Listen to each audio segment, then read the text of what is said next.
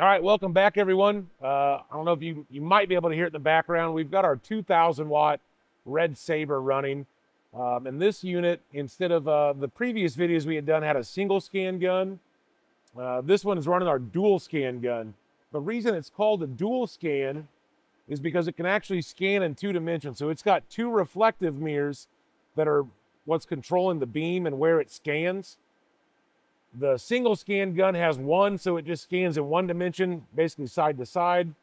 The dual scan gun has 2 of those reflective mirrors, so it can go fore and aft and side to side. So we have an X and Y axis. So it'll actually do like your different laser shapes, like a D shape, an hourglass shape. We'll show it to you on the controller in a second. But yeah, a lot more powerful on the welding side as far as being able to control the way the laser scans, how fast it scans, so you can really fine tune if you're doing gaps, if you're doing multiple passes, especially like right now we're going to run some aluminum, but just a lot more control over the scan. So I thought it'd be good to make a video, show you guys how to run this gun, how to set it up.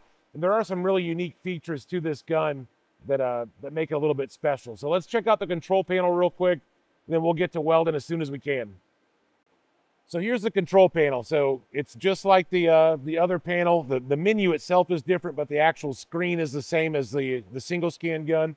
Just a little bit different programming to it. So when we first turn this machine on, you're going to have your fillings. That's your actual wire, wire. You have a solenoid here for your gas, so you can check your gas.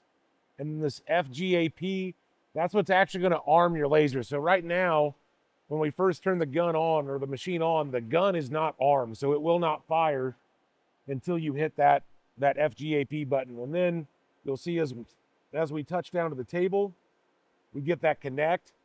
That shows us that we are getting continuity and that we're ready to fire. One of the really nice things with this programmer is it does have, well, like we have on our MIG and TIG machines, the power set mode. This programmer has a power set mode. So you basically select your material, whether it's stainless, carbon steel, aluminum.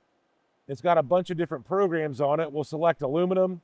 Then you come down and you can select your thickness. Now, as you select your thickness, it'll change the settings in the background. You can go over and look at them by hitting this edit tab. That'll show you what your settings are, whether it's your actual laser shape, which that's what that is. So we can press on that. We can see all of our different laser shapes. So the programming is selecting the triangle wave shape or scan shape for us at 12 hertz at a 2.6 millimeter wide scan, 43% power, 3000 hertz. Duty cycle is always going to be 100%. So we've got 1/8" material for this test. So let's go ahead and go back. Now we've got 3.0 and 3.5. We're going to go 3.5. 1/8" is technically like 3.2, 3.3 millimeters. So we'll go 3.5. We can go back to this edit page. And now you can see it's changed everything in the menu for us. So we're at 87% power now. Instead of that triangle, we're now running that D shape. And we've gone down on our frequency and our scan width is increased. This is the setting for the actual laser output. We still have our wire feeder that we need to set up. And right now we're running 045 4943 aluminum wire. And we've got it set to 80 centimeters a minute feed speed. So just using the base programming, let's go ahead. We've already got a coupon tacked up. We'll make a couple runs real quick and show you how this thing runs. And then we'll go back and play with some of the settings and show you how those affect the actual laser beam. All right, now before we make this run, just as a reminder, I've got my camera guy. He's wearing a set of laser rated safety glasses. So these are rated for the laser output, the wavelength. So he's protected. We are in a locked building. We're the only 2 in here. The door's locked. I've got a solid barrier up on the back side of the camera. So even if somebody were to come in, they can't be hit by the laser. Obviously, behind us is a solid barrier. We're going to be wearing gloves, full sleeves. This is actually a laser rated auto darkening hood that we're going to have available. By the time you see this video, we should have them in the warehouse and ready to ship. But with the laser, always make sure to take all the safety precautions. So we've already got this plate tacked up. We're running the call it the power set mode on the laser, running 80 centimeters a minute wire feed speed. So let's go ahead and make a run real quick, and then we'll start playing with the settings, kind of show you what this, this dual scan gun has to offer.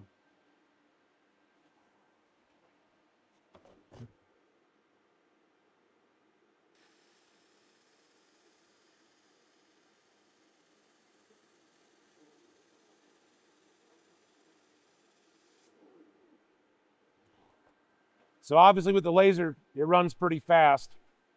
Let's go ahead and we can get a little bit of a close-up on that weld itself, and we'll have some still frames of it. But the nice thing with this, this dual scan gun, we can really slow down that scan speed and that shape, and we can really get a nice bead profile. So we can get a little bit of a ripple into it. We're not playing with any of the laser pulse or the wire pulse where we could get a little bit chunkier like a micro TIG bead. We're just pretty much running this thing on a as easy as possible mode to set up. So, but yeah, super fast. We got a little bit of sooting there. We could probably back our focal length in just a touch. So let's go ahead and do that just to show you guys how to set up your focal length. So with this one, it's a lot easier than with our single scan gun. So we're gonna loosen this lock ring up right here. We're gonna go a full turn in. You can go ahead and make sure we're nice and square. Spin our lock ring back down, tighten it up. Now when we do that, we're gonna have to adjust our wire nozzle here. So we can loosen up this thumb screw, slide it back a little bit, get that length reset, tighten it back up, and now we're good. I'm gonna poke a little wire out because I did bend it putting it back in there. Give it a little trim. Now we're good to go again. So before we make another run, let's come over here to the control panel. We're gonna make a couple changes and show you how that affects our bead. All right, so now we're over the control panel. So what we're gonna do, let's change up a few things. So let's go ahead and select our scan shape. We're gonna go to this hourglass shape. Let's go up to 8 Hertz.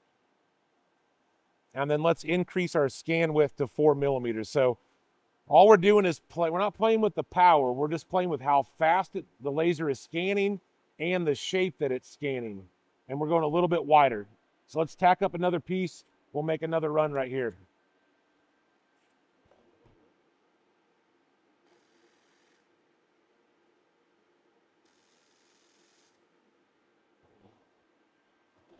All right, so let's go ahead and make this run.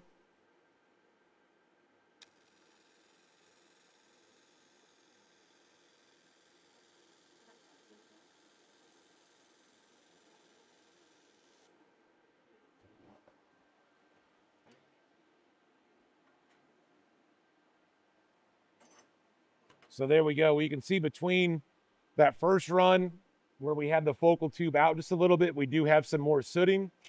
We made that second run, we made a slight focal tube adjustment where we brought it in because we saw that sooting.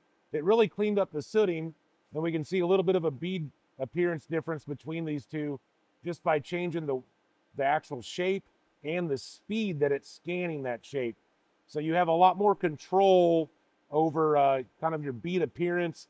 And really what that scan does is we can control our dwell time. Like if we have a gap or like a fillet weld, then we want the scan to really tie into the toes of those plates better. We can slow it down or we can change the shape and get a little more dwell time across the toes of the weld and really help them sink in a little bit deeper. So let's go ahead, let's run a butt weld real quick. One of the things that's come up recently when we're making this video is there's been a couple of channels that have said that the lasers don't penetrate very well. You can't get penetration with them. So like I said, we're using the standard programming that the laser tells us to use on 1/8 inch material. Let's go ahead and tack up another plate and let's make another quick run and we'll show you how well this thing penetrates 1/8 inch aluminum.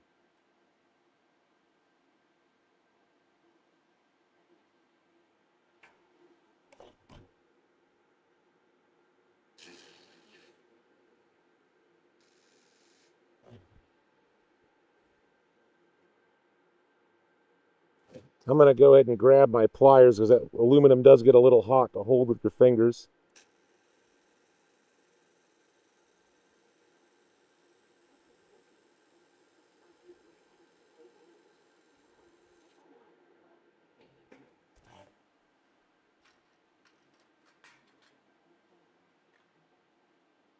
So I was a little fast right off the start, but you can see we've got full penetration. It actually stuck itself to the copper a little bit. We've got full penetration through this joint, tight butt weld, no gap, no prep, and we've got really full penetration other than the start where I was moving a little bit fast, but that's technique. But yeah, there we go. Get you a little closer look. So definitely lasers will get full penetration. You just have to set them up right, or with this one, it sets it up right for you. But proper setup with like any other process, that's going to be the biggest key factor.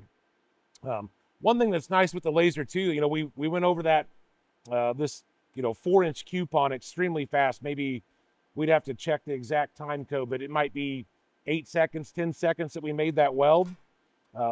If we did have like a thicker piece that we wanted to run multiple passes on, like an outside corner, something like that, to make multiple passes with the laser, it's just as easy as like if you're MIG or TIG welding. So we'll go ahead and run another couple passes over this and show you how we can build up that throat.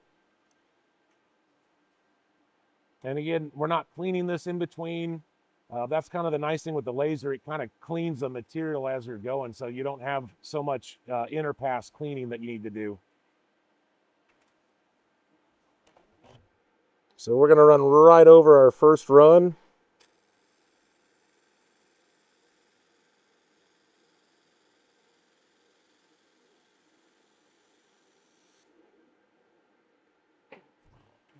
There you go, another super clean, fast run. So the laser, especially for aluminum, if you're MIG or TIG welding, it takes a lot of time to get competent with it. And with the laser, we really can reduce that skills gap between someone that is just starting out and then kind of a master, welder of the material. The laser can really, really shorten that from, months or years of experience needed to really a day, 2 days of training on the laser.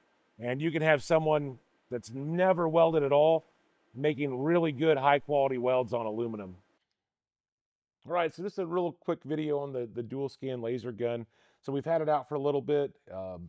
We don't have too many people with it, but I did want to make a video kind of showing its usefulness and how you can adjust it. So just not a super in-depth video on this episode. We'll dive deeper into it as we go along, start doing some projects with both guns so we can see how they work in different situations. But yeah, just a little quick overview, kind of show you how the menu works, where to find everything. But of course, if you have any other questions, I head up the laser department for Everlast, so feel free to reach out to me.